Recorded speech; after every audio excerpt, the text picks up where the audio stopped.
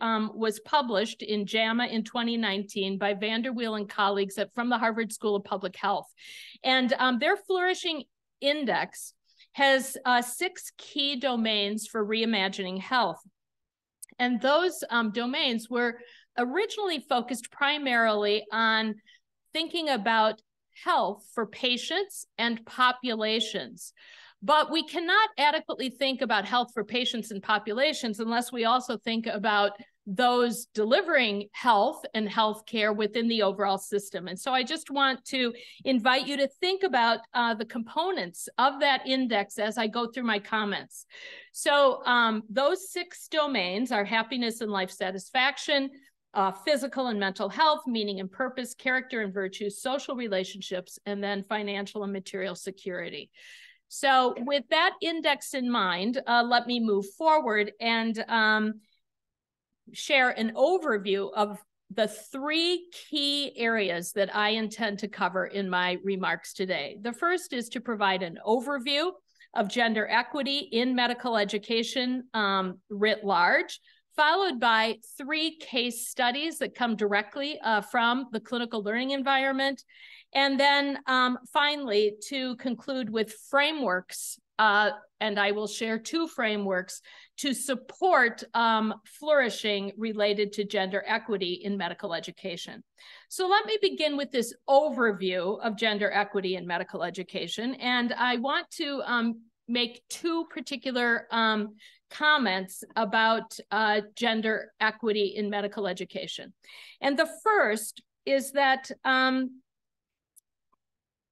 in thinking about what I might say to you today, I obviously had a lot of opportunity to think about my own career in medicine, which has been very strongly and unbelievably aided through mentorship, largely of men who helped me along the way.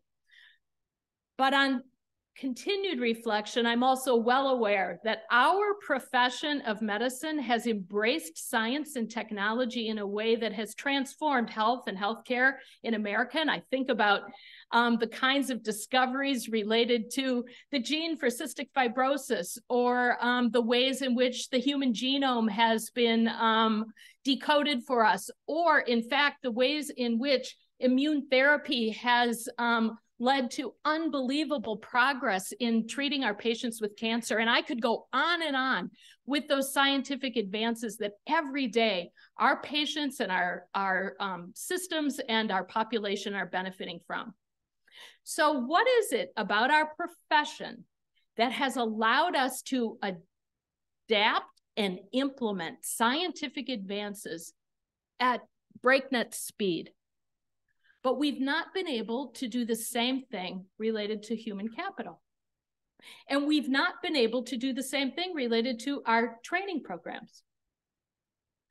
That's something I think about a lot, and I hope I'm going to invite all of you to help me change the world around those things, because we've known about these issues for a very, very long time as a profession, but yet we haven't seen the same kind of uptake that we have related to our scientific advances. And there must be some things that we could do differently to affect change.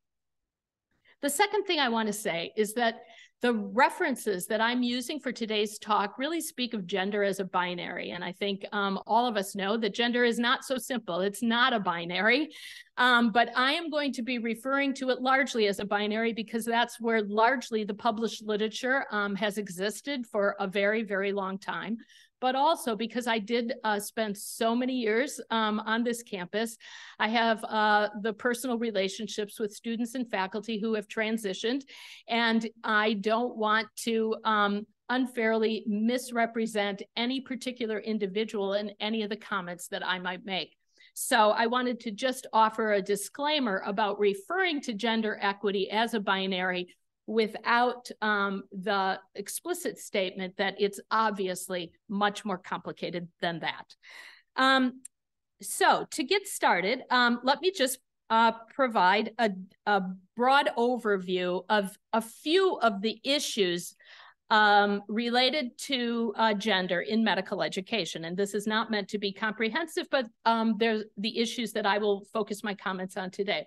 So first is that we clearly have some disparities in professional opportunities. I'll share a snapshot about that. We have higher levels of mistreatment that fall along gender lines. We also have an association with bias in grading, assessment, and content of narrative evaluations. And we have a clear impact on childbearing and child rearing that we've known about for a very long time and have made some, but very, very little progress related to that. So what about the disparities in professional opportunities? This really is a snapshot from the Association of American Medical Colleges database from 2023, showing on the left-hand side of your screen applicants to medical school by gender, men in blue bars and women in the orange bars, and then matriculants by gender on the right side of your screen. And this just really gives us a snapshot of the last decade. And you can see that we have achieved diversity by gender in our profession. However, the thing that's not obvious from this slide is that this diversity, in fact, was achieved on this campus in the mid-90s.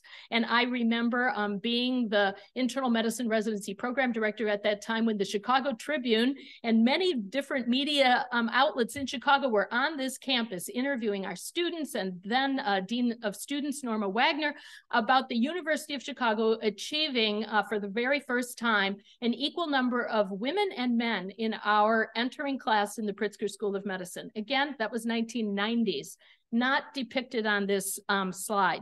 So the point is, as a profession, we have achieved diversity by gender in medical education, but we have not achieved equity with this wonderful diversity which we have attained. I think you've seen this slide before in this series because one of the authors is our very own Dr. Vinnie Arora, and this is a very important slide that shows the pay disparities. Men represented here in green, the women in gold, the difference by the orange bar, and over the course of a career in medicine, all aggregated together, women are in general going to earn $2 million less than our male colleagues. And then, of course, this disparity is greater for the surgical professions, but nonetheless, it's a very large number, however we cut this data. We see disparities in promotion in the academic ranks. And this is a paper that was published in the New England Journal in 2020. And what we see is that the disparity in promotion between men and women occurs both at the associate professor level and at the professor level. And this is a really well done and quite elegant paper controlling for a number of different variables. And the disparity persisted throughout the many different ways in which the authors analyzed their data. So over a 35-year career, women were less likely to be promoted, and there was no apparent narrowing in that gap over time. I don't know if you've seen this slide before, but it's from the Association of American Medical Colleges database, and I think it makes a very powerful visual point about women at leadership levels in medicine and how that pipeline gets progressively very narrow as we move from medical school applicants to those who graduate from medical school, those who become residents and then faculty. And then look what happens at the highest levels in terms of the percentage of women represented as division chiefs, attain full professor status, attain roles as senior associate deans, and very, very small numbers here for department chairs and deans of medical schools. We also have gender disparities in publications, and there are a lot of different ways that this has been illuminated in the literature, but I chose pediatrics as the discipline to share with you today in large measure because it is a discipline that is heavily populated by women as faculty members.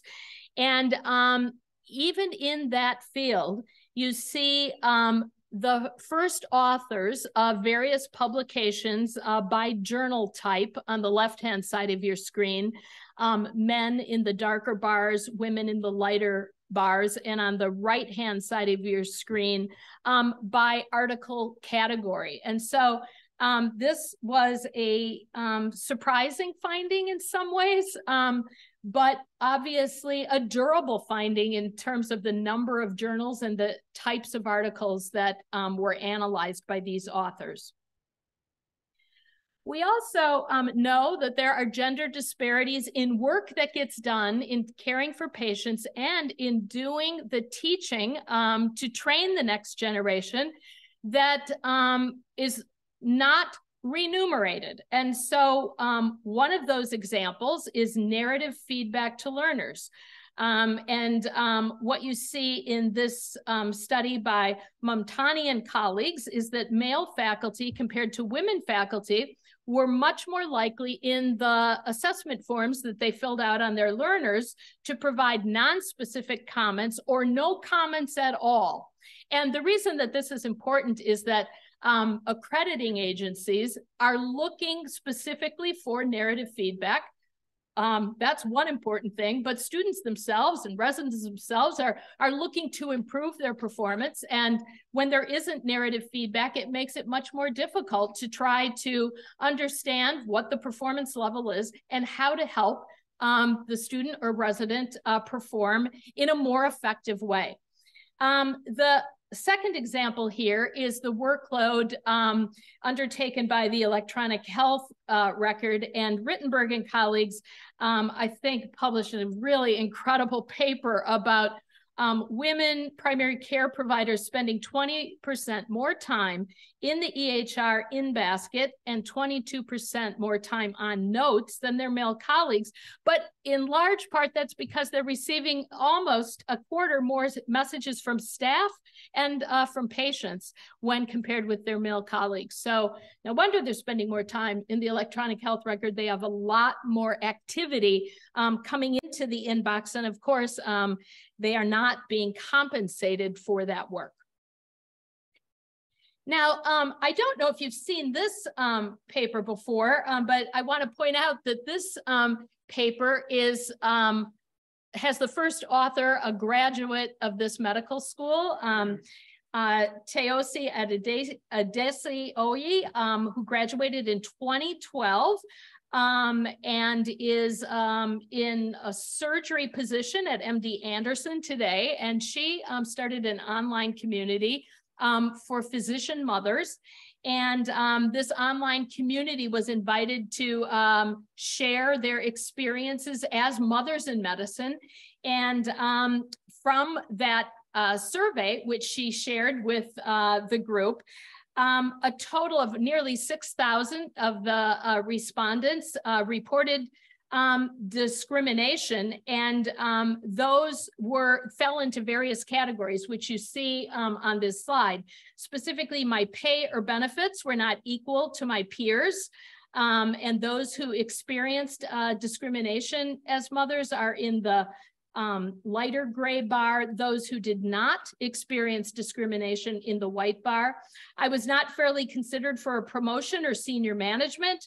I was treated with disrespect by nursing or other support staff, and obviously that has the highest rating for discrimination. I was held to a higher standard of performance than my peers, and I was not included in administrative decision-making. So multiple different snapshots for the ways in which the physician mothers were feeling discriminated against.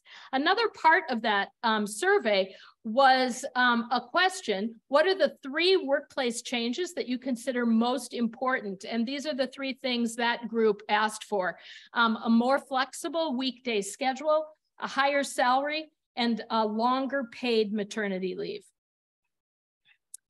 Okay, let's turn to the second major category that I'd like to cover today, and that's case studies from the learning environment. And as I've already signaled, these cases are based on incidents which occurred while I was here at the University of Chicago. I have changed some key details so that I'm protecting the privacy of the individuals involved.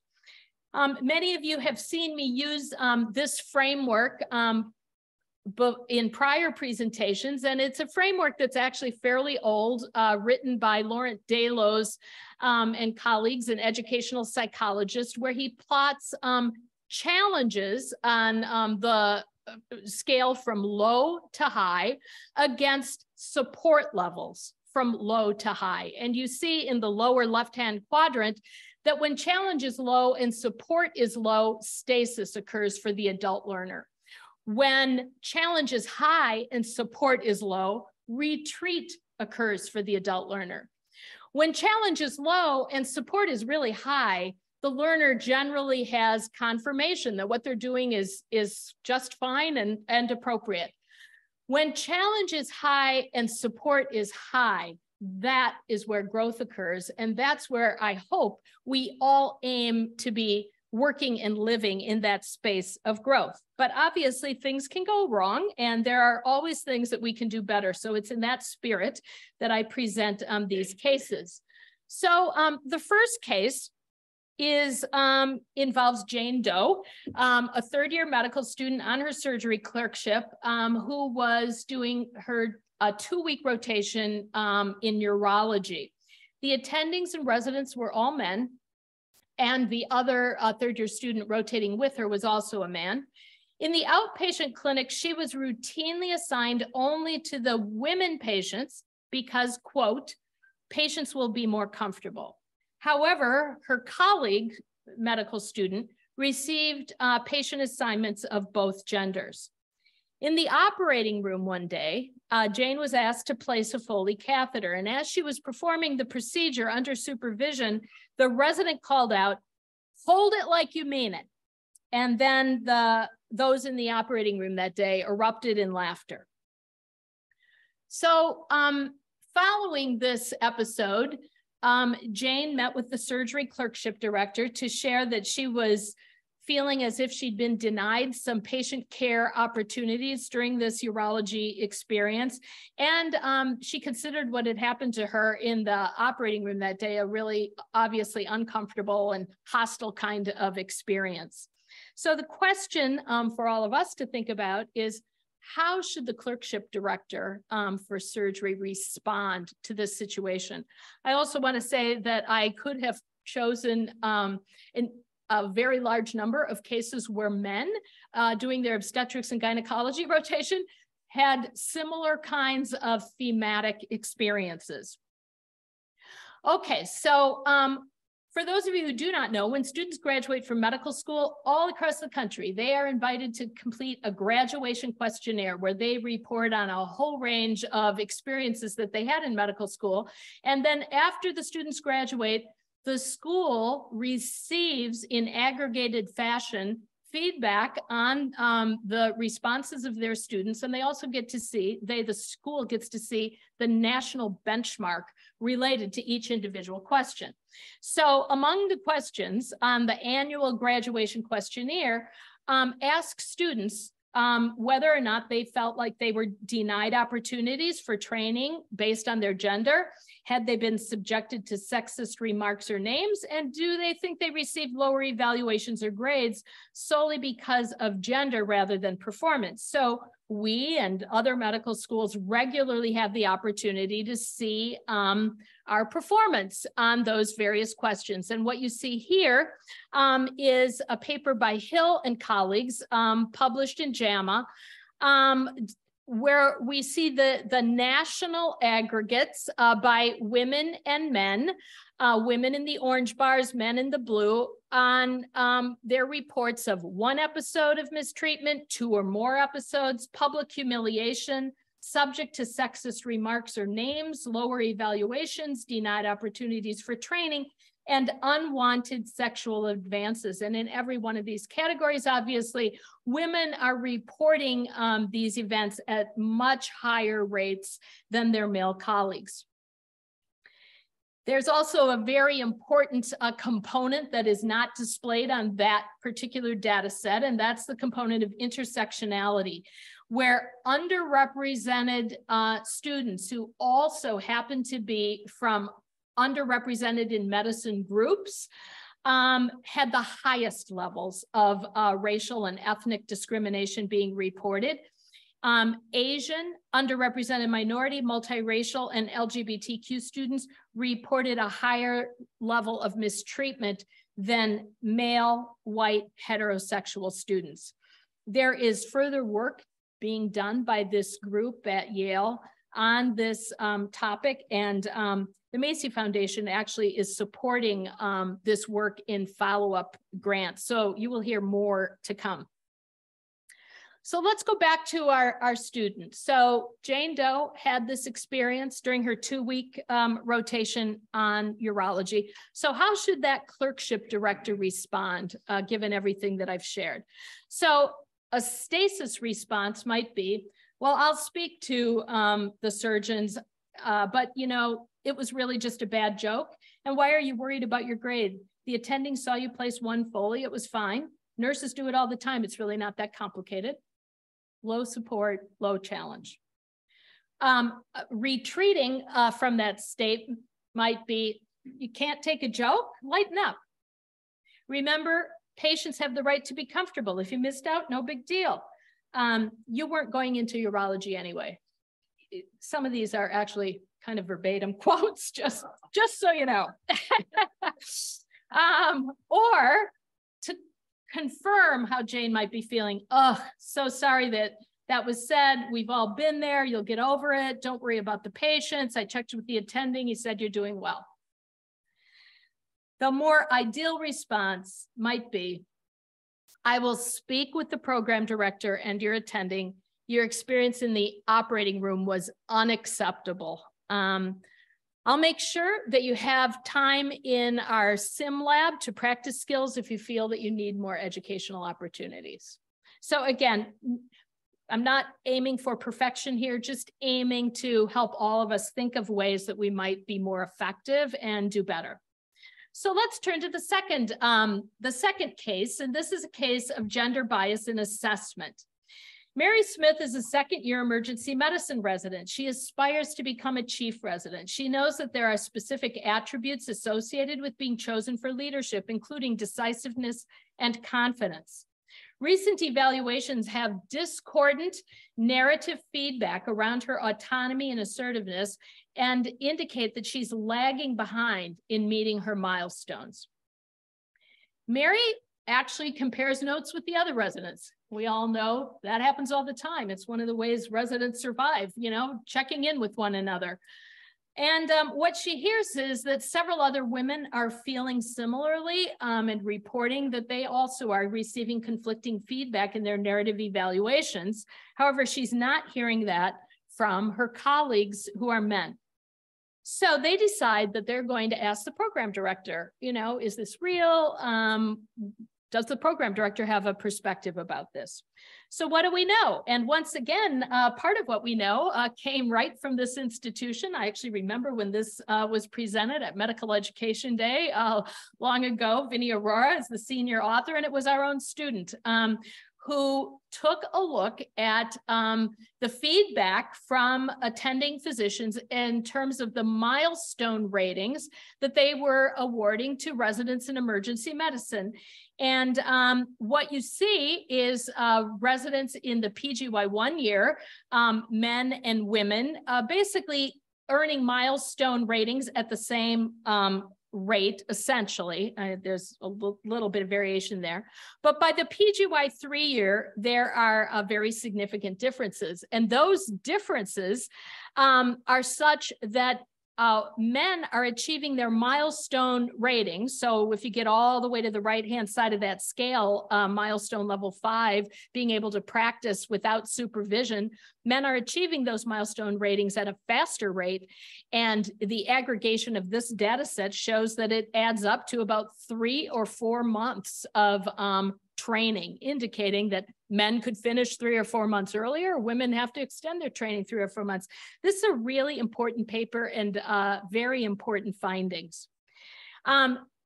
There's another paper from the emergency medicine literature, which these authors looked at the narrative feedback in particular. And what you see displayed on this particular graphic is the times when the qualitative assessment of narrative feedback for men was in aggregate 5% or more greater than for women. And likewise, when the commentary was 5% or more influencing the women's performance, you see it plotted here in the gold bars. And so the kinds of things that were favoring men are all those domains that you see listed on the left-hand side of that graph: professionalism, provider communication, differential diagnoses, critical thinking. The women were more commonly referred to in their narrative comments about their adaptability, their confidence level, their assertiveness with treatment, and more commonly rated below the performance of men. So I think there are a lot of very important observations by this qualitative data that should help us look very explicitly at our systems of assessment and do better. So what happened to Mary and her colleagues in emergency medicine? How should the program director respond when the women residents ask this question? The program director could say, well, we're using the forms that come from the American Board of Emergency Medicine and the ACGME. They're the milestones forms. So I'm sure everything's fair.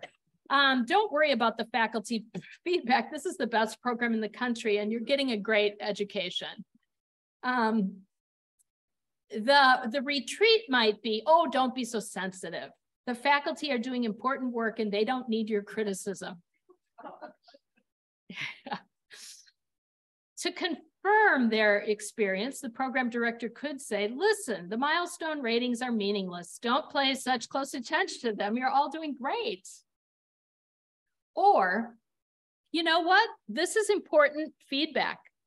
We will look at our assessment data, and if we discover bias, we will provide faculty development and come up with a fair and constructive way forward. I'm going to have the faculty ask you specifically what kind of feedback you'd like to receive so that they can pay attention to areas that you'd like to work on and develop further.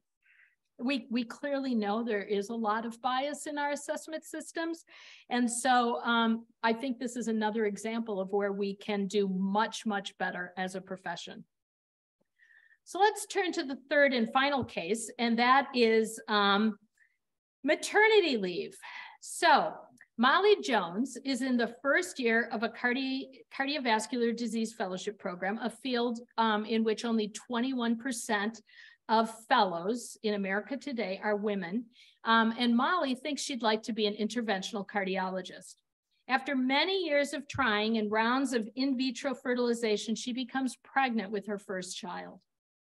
During her pregnancy, she develops preterm labor and is assigned to bed rest for the last 3 months prior to delivery and a 6-week maternity leave. Her colleagues in the fellowship program are happy for her, but resent the additional burden of work. They worry that even when she comes back, they will continue to carry a disproportionate load. Okay, this is unfortunately a really common kind of issue.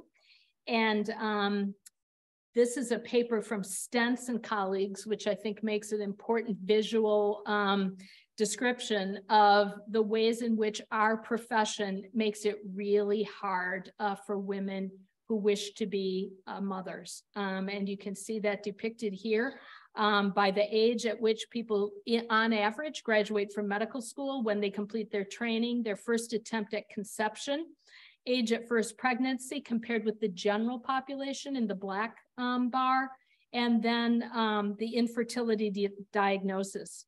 And once again, Vinnie Aurora and colleagues published a very important paper about what are some of the strategic ways that we could address these issues. And one is fertility-related education. Certainly wasn't talked about historically in this profession. It was a one-on-one thing, but not a general conversation. Health insurance, big issue for all Americans, and in particular for those training in our profession, and then overall support.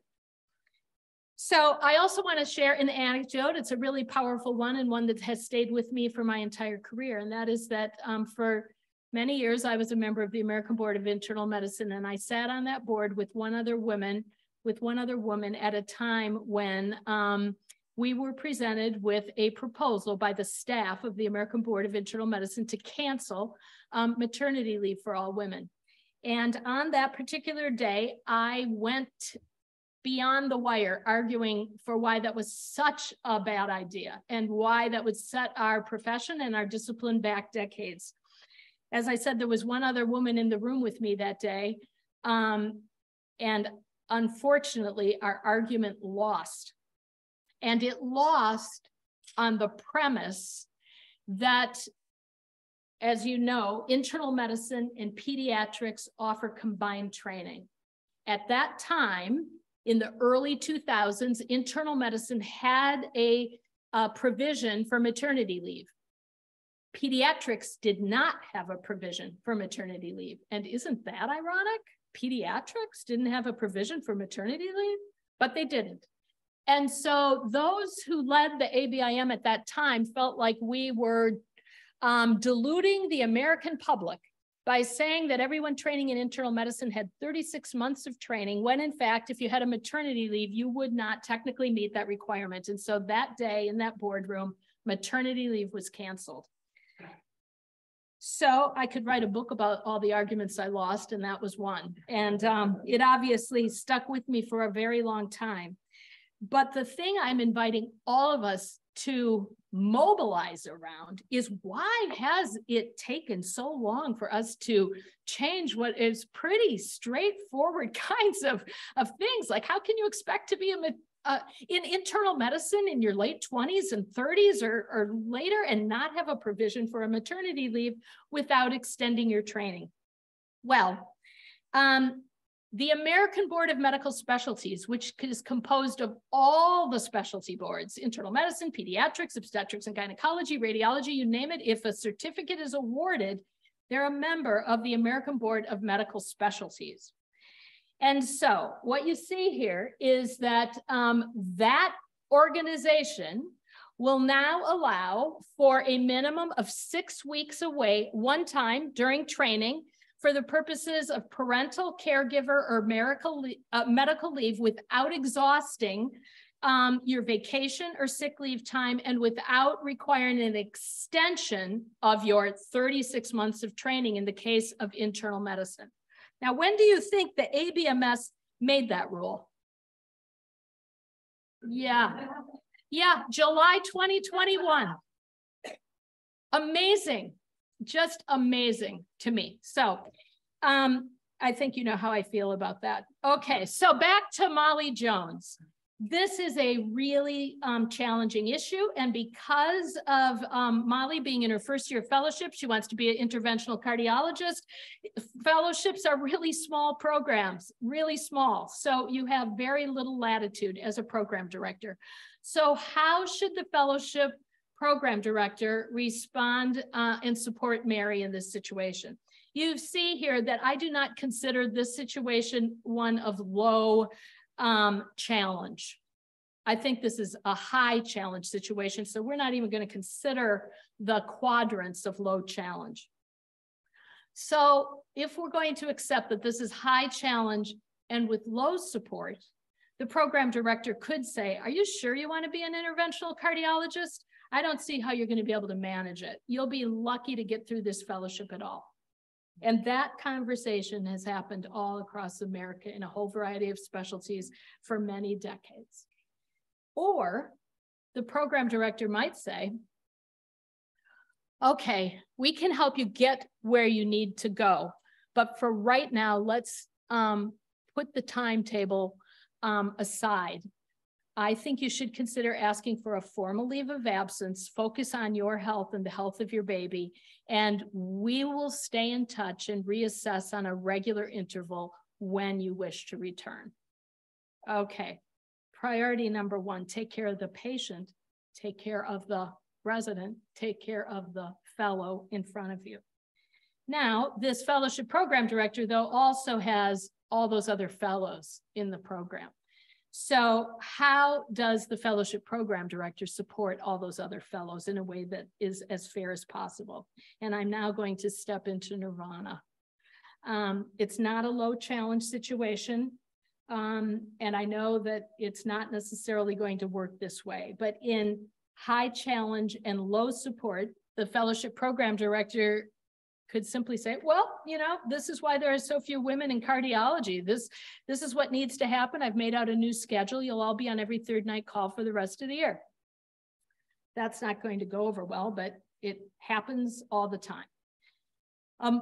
More healthy approach might be, I've gone to the department chair and I've asked for approval to hire an additional fellow outside the match.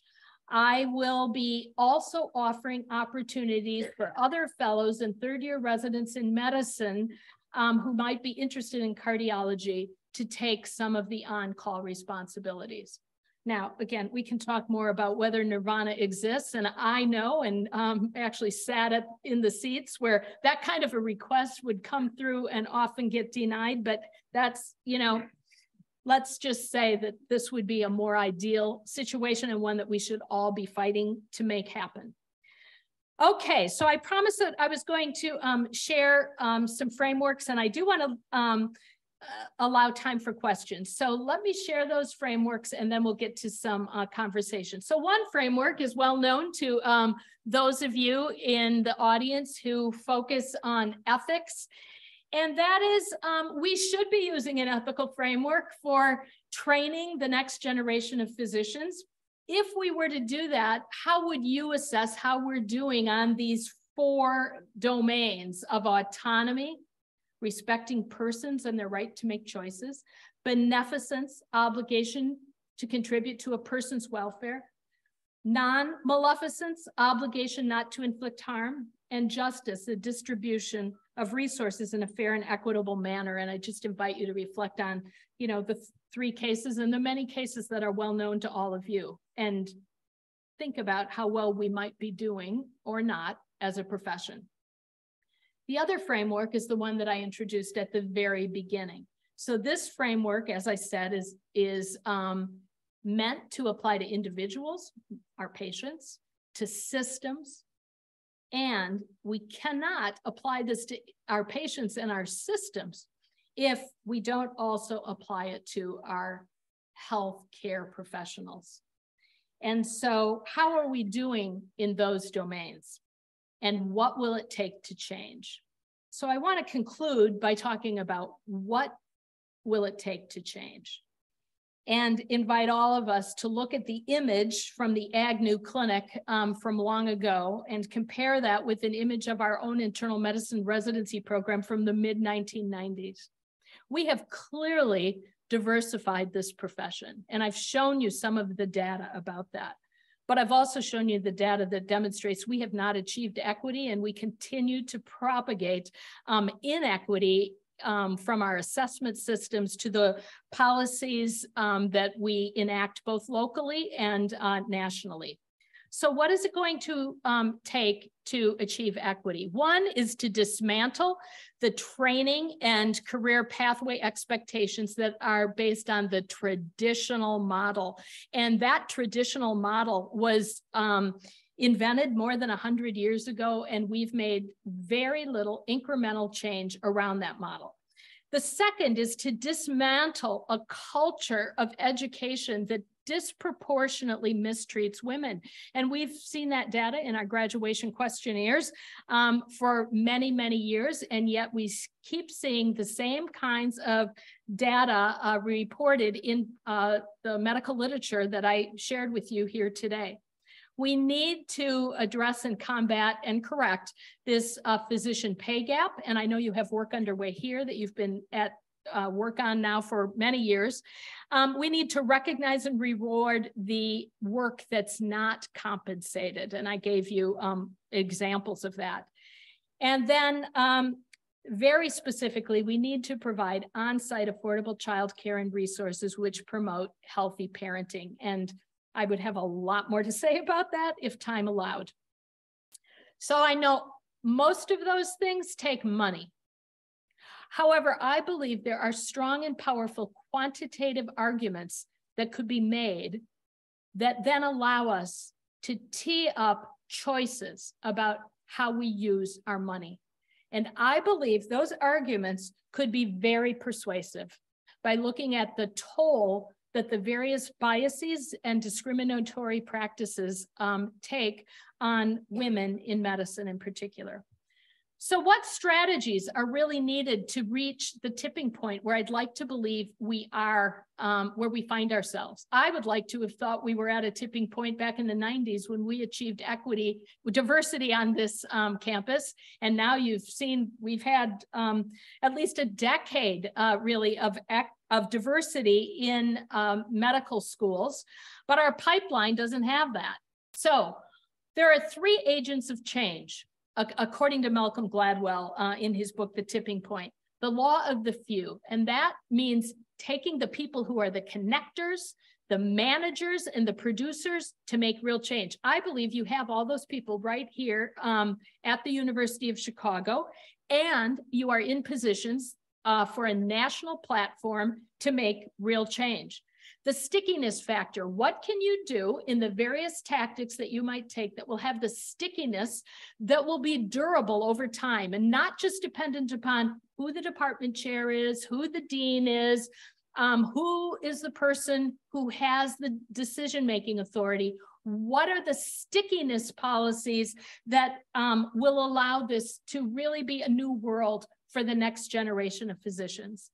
And then finally, the power of context, and that is to examine health and healthcare in America today, to examine those who are choosing to pursue careers in medicine and using that context as the engine to drive real change. Why do we want to do that? So that together we can all flourish, our patients, our population, and importantly, the women who are choosing a career in medicine. I'd like to thank my colleagues at the Macy Foundation, who I have the pleasure of working with every day, and a particular shout out and thank you to Dana Levinson, who joined me at the Macy Foundation a little more than a year ago. 2 years ago, and she's here in the audience today. So Dana, thank you. And I know that many of you will want to say hello to her. So I'm going to stop there, Julie, and we'll be happy to take questions.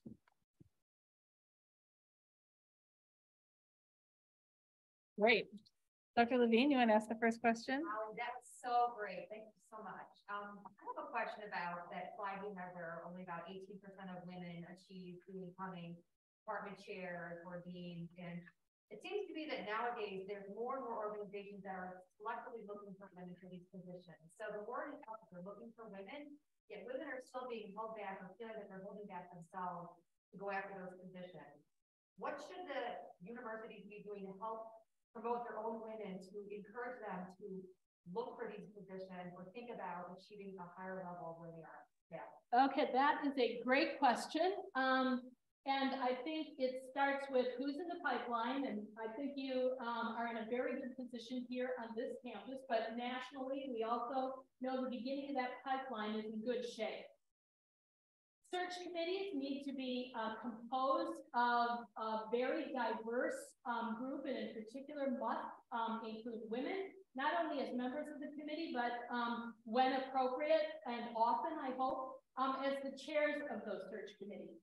identifying the woman candidates as well as your pool of candidates, but in particular, setting up the interview day and the whole process in a way that is supportive of the person who you're aiming to hire. Once the decision is made to hire, that's when actually the real work begins. Some people think the real work begins by having a coach in place, and that's important. Coaching and having a support system in place, but very often institutions fail on the support system that's in place. And I would say, ideally, you have a transition team made up of more than one person. And that transition team would not only welcome the new woman leader to your institution, but would be composed of thought leaders, individuals who have their connections within the institution to have the back of the person who you're hiring as your leader. And then the institution as a whole needs to stand behind the leader, have a lot of forgiveness when things go off track, and the ability to help that leader be successful. As a profession, I think we have done a horrible job in general of how we support our leaders. We toss them out when something goes wrong. We don't really set up a system to help them succeed. So I think we have to carry it through the full end of not just the appointment, but to the successful performance ultimately in that leadership role.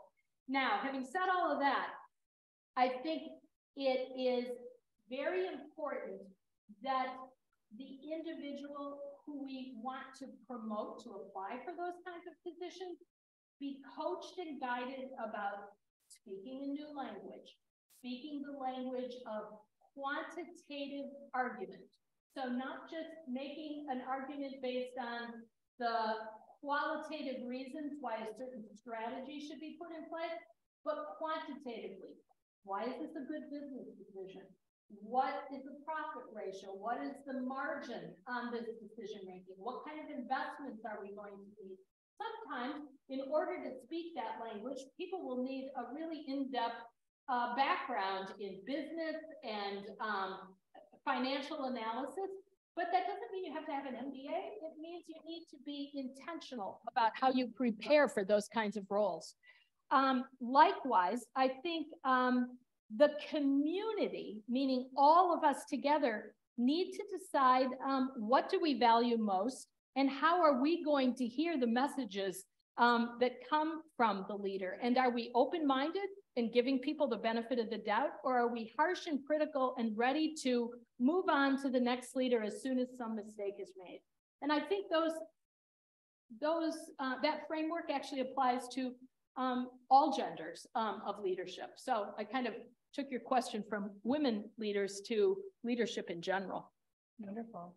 There's a few questions here, and so then I'll come back to you. And they can't hear unless you're speaking. Oh, sorry. So this is an anonymous, and I think this is a really great question based on the kind of scenarios that you gave.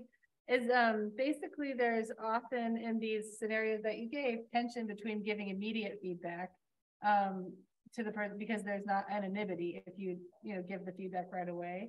Versus in the typical situation, we would wait 6 months and then aggregate feedback and then say to the person that these things happened. So what the person's question is, what are your thoughts about this practice and what's the best way to address mistreatment in a timely manner? Okay, thank you for that question. It is a really important question. And the first thing I want to say is please don't wait 6 months. I understand why you would. So that you have aggregated data point. But I would say, number one, feedback in the moment or shortly after whatever incident was is extremely important. Number two, most of us, unless we trained in psychology and psychiatry, may not have the skills to be able to do that feedback in a way that is comfortable and effective. And so know what you don't know. And when I didn't know how to have a conversation like that, I would call someone who I knew it better. Elizabeth Keefe, right here in the audience. is someone who I could call and say, hey, Elizabeth, I have this situation. I'm thinking I'm going to say this. And sometimes she'd say, Holly, that's exactly right. But sometimes she'd say, well, Holly, you may want to reframe it this way. So anyway, important to give the feedback immediately or as close to the situation as possibly. Don't worry if you feel uncomfortable, because we all do. Know how to get help for yourself to give difficult feedback, and know who your resources are to draw on to get that help. And then if you find yourself lost, there are two little tricks that I've used my whole career when I found myself in that kind of a situation of giving difficult feedback in the moment. The first one was question asking. How do you think this went? What do you think happened with Mrs. Smith on the oncology service last week? Every time I asked that question, I learned a whole lot of things I didn't know before that actually added texture and context that was extremely helpful. And the second little trick I used, when the person in front of me just was not making sense, and even if they pushed me to the point of clenching my own fists and teeth, like, why did you do that? And, you know, I wanted to say something that I might later regret. I would say to myself, Holly, someone loves this person. Might be their mother, might be their spouse, but somebody loves this person. Control yourself, Holly. You know, there's someone in the world who really loves this person who is driving you crazy right now. Now, that is not based in psychology or psychiatry. It's just a little trick that worked for me. So if it helps you, I share it in that spirit. Elizabeth, did you want to ask your question?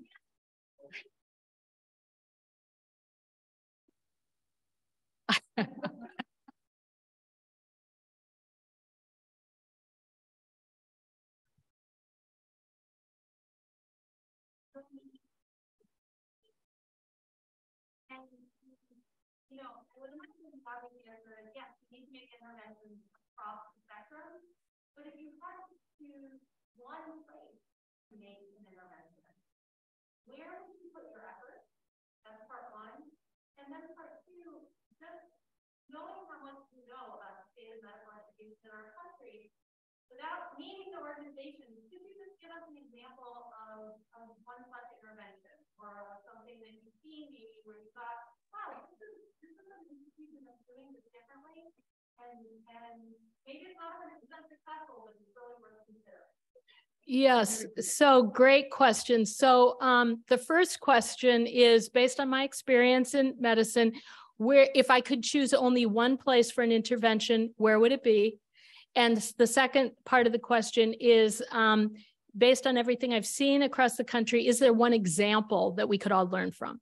So I'm going to answer that question, but I need to preface it by just saying I'm biased based on my experience. But the one place I not only would, but do every single day, focus on with a laser beam, is the clinical learning environment. Our training environments that our residents and students are working and learning in could be vastly improved compared to the historical programs that we have in place. So the clinical learning environment. And what is the key? Or there are many keys to the clinical learning environment, but among the most important keys are engaging our male colleagues as allies. Our male colleagues were my personal mentors. My male colleagues are the reason I stand before you today. My male colleagues are the direct reason that I had the chance to have a career in medicine.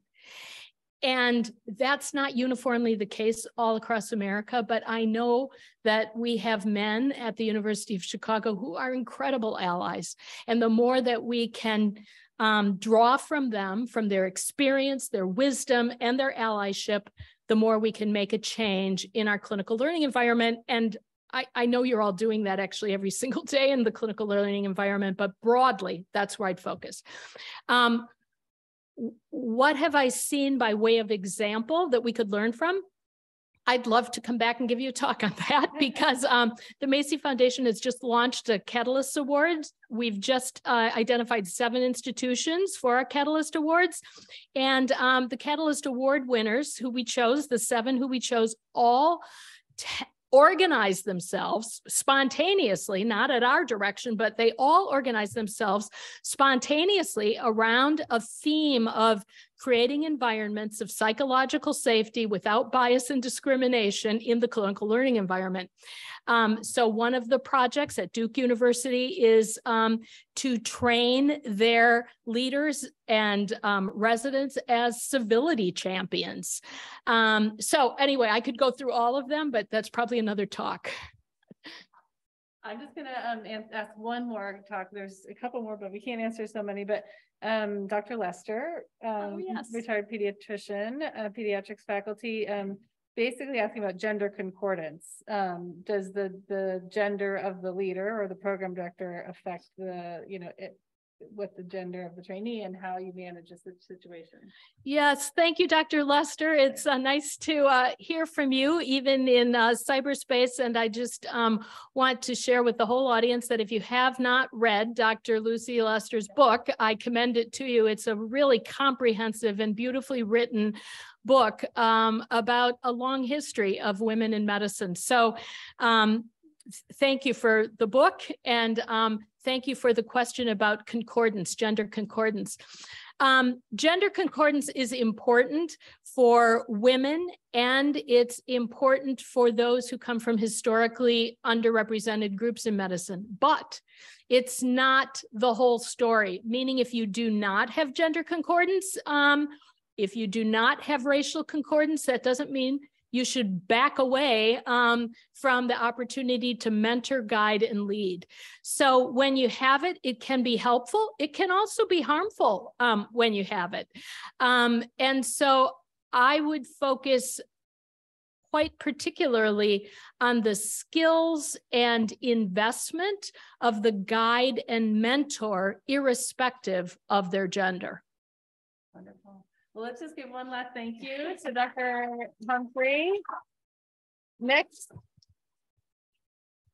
week, we're going to be joined by Dr. Lainey Ross, who, as you know, was one of our pediatric faculty, has moved to Buffalo, but will be joining us back in person, back in P117, talking about gender equity in publishing and editorships and things like that. So excited to continue this amazing lecture series. So we will go ahead and close this part of it and then ask the ethics fellows to come down to the front to continue this more personal discussion with Dr. Humphrey. So see you next week. Get us up recording here.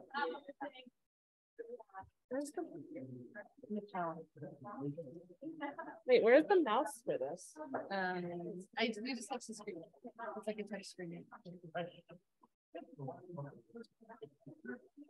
That was great. That was wonderful. It sounds